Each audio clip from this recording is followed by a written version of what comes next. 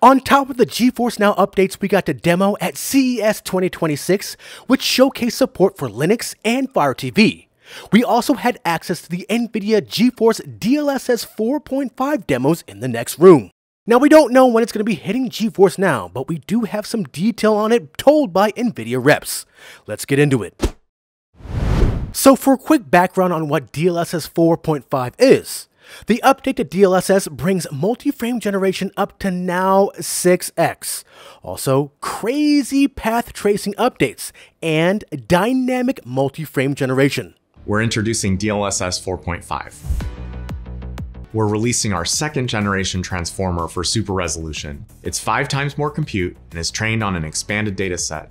So the model has greater context awareness of every scene and more intelligent use of pixel sampling and motion vectors.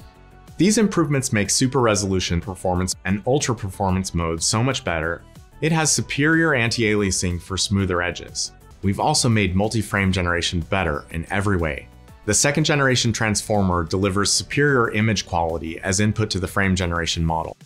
The frame generation model has been continuously fine-tuned for improved quality and stability. With these improvements, we can now generate up to 5 additional frames per rendered frame with minimal change to latency. Along with this 6x capability, DLSS 4.5 also introduces dynamic multi-frame generation.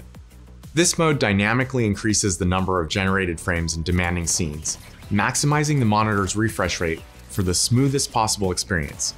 In less demanding scenes, it automatically decreases the number of generated frames, so it only computes what's needed. So that's the general overview of DLSS 4.5. Now let's see some of these details in person. Now, on top of the addition of 6x frame generation, they went into detail regarding their new feature, dynamic frame generation. Demo, you should see it switching between 5x and 6x. Yeah. It's kind of trying to figure out where it thinks it should be, and it could change every 2 seconds. But if you want to try moving around, you can see if you can feel it. What we're kind of expecting, and what I've experienced, is that because it's targeting 240 FPS, because this display is 1440p 240, it's going to keep the same level of smoothness even as the demand of the scene changes. So it's this interesting thing where your smoothness doesn't actually change.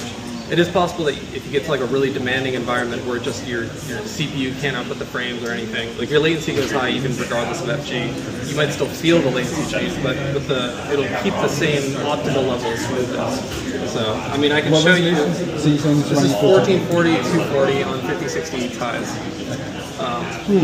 So this is 5x, 6x. If I go over here, it should go to 4x. Because my FPS is climbing really high, right? Yeah, so it starts cranking down.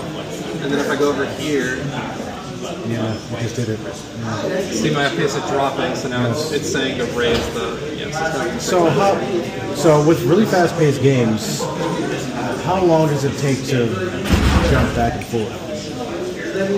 I mean, we're still experimenting with how frequently we want us to do it. Yeah.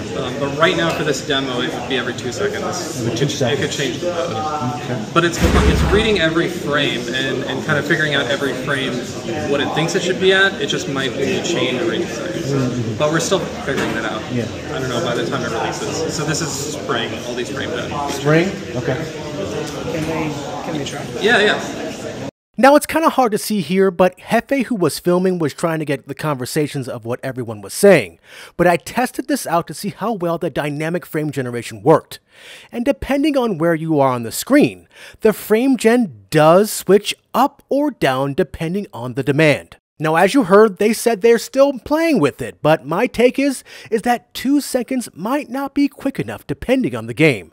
But overall, it seemed to work just fine, at least on Outer Worlds 2 here. Now let's move on to path tracing. Path tracing got a massive overhaul here.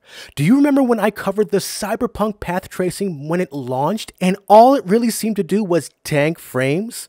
Well, that has changed significantly. We met with one of the Nvidia devs who actually worked on this Cyberpunk path tracing, and we also have a Capcom dev here showcasing the new game Pragmata. It's a sci-fi action game, brand new IP for Capcom. Really excited about it. It's been in development for many years and finally coming out this April on the 24th.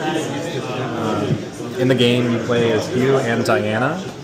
Diana helps you hack enemies. She's an android, and you will blast them once they're vulnerable. It's powered with our RE engine, which powers a lot of other games like Resident Evil series, Monster Hunter, Street Fighter, etc. We have some amazing photorealistic visuals in the game, and we're really excited this week to be talking about integrating path tracing into the game, as well as DLSS 4.5. So we have like a side-by-side here with the features off and then on, and Marshall can go over those more in detail. So we're just kind of like showing the difference between traditional rasterized techniques, so like I think before the RTX GPUs existed, right, versus like modern path tracing techniques that you would use today.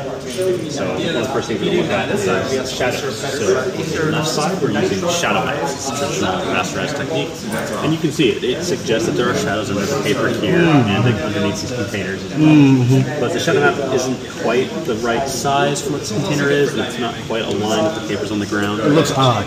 Yeah, it's there, but it's not quite right. And on this side, what we have is perfect aligned shadows for each of the paper on the ground. And even under the container, that even has a little curvature there. You can see that right there. Yeah, definitely. It kind of looks like you've always seen shadows like this. It looks like it's hovering off the ground. Yeah, this looks like it's actually placing it.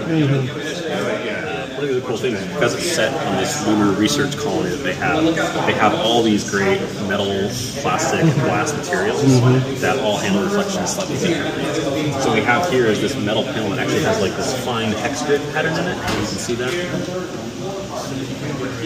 Yes. And so as a result of that, it's not quite a perfect reflective surface. So you can see a reflection of the character, but it's a little soft, not quite sharp. Right? But as I go over here, we have a different metal panel. It actually has like a stamped metal panel to it. So it's slightly different angles. So if I zoom in here, you look right at the little like cross section there. So I bring that over the lights, it reflects all the panels at the same time. It's all slightly different angles to each other. Slightly different, yeah. That's pretty cool. Oh, we show the hair, yeah. So they have this wonderful strand-based hair. They have this wonderful strand-based hair in RE Engine, and they use it on Diana here. But it's also in the reflection as well, so you can see it's represented there, and it's also animated. So as you jump up and down, you can see the hair animating in the reflection as well. Jump.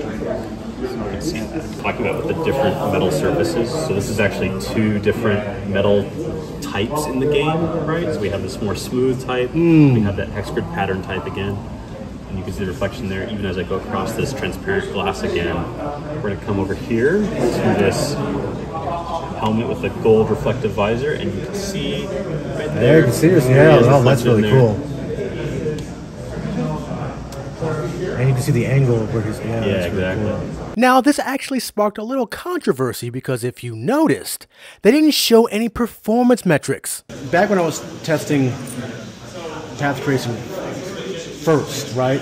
I think it was Cyberpunk, and I mean, to be honest, I didn't see too many differences. Maybe I didn't have the right example, but seeing this is crazy. This is crazy. Well, when you were looking at Cyberpunk, were you looking at RT versus path tracing, or were you looking at no RT? I think I tested everything, like nothing versus RT versus RT versus path tracing, and then path tracing versus nothing. But yes, I understand. If you're already doing, I mean, in Cyberpunk, which I help you kind of set up a lot of those things as well. You see so much ray tracing done before you get to path tracing. But yeah, that delta is maybe not as extreme. In this example, what's the performance? That's what I was. So we're not discussing performance today. This is still a game in development. This is a preview build, debug development build. So performance isn't going to be representative of anything that we can do. Now, granted, it looks at least 60, so it's not bad, but I can't tell you for sure what the performance is going to be like. So. And lastly, for those looking for information about the additional latency with more frame generation, this is what was said. I mean, it's changing a lot. You would have to benchmark it. I think in our benchmarks, this was around 5 ms, but it's going to change a ton just because of how latency changes. But then when you were in the new model, it was still around 5 ms. Yeah, the new model, in my testing with this setup of 5080s, it's around 3% less FPS, which is very hard to see with your eye, right? Oh, yeah. or the latency also wouldn't be noticeable. You would have to benchmark it to really get the difference. Yeah, 5 milliseconds is hardly noticeable. Probably noticeable, but add that to GeForce Now. Yes, add that to GeForce Now and you might have a little bit of troubles, depending on how far you are. Yeah. So that wraps up our demo. The super resolution changes are already live, but dynamic multi-frame gen and 6X is set for spring this year. I also don't know when it'll be hitting GeForce Now. We'll have more information and details as we get closer to the release. So if you like this overview of the DLSS 4.5 changes, give us a like. Also, make sure to join as a member of the channel or join our Patreon and our Discord in the links below. And above all else, make sure to subscribe to keep it locked right here at the only place we can do battle in gaming heaven, Cloud Gaming Battle.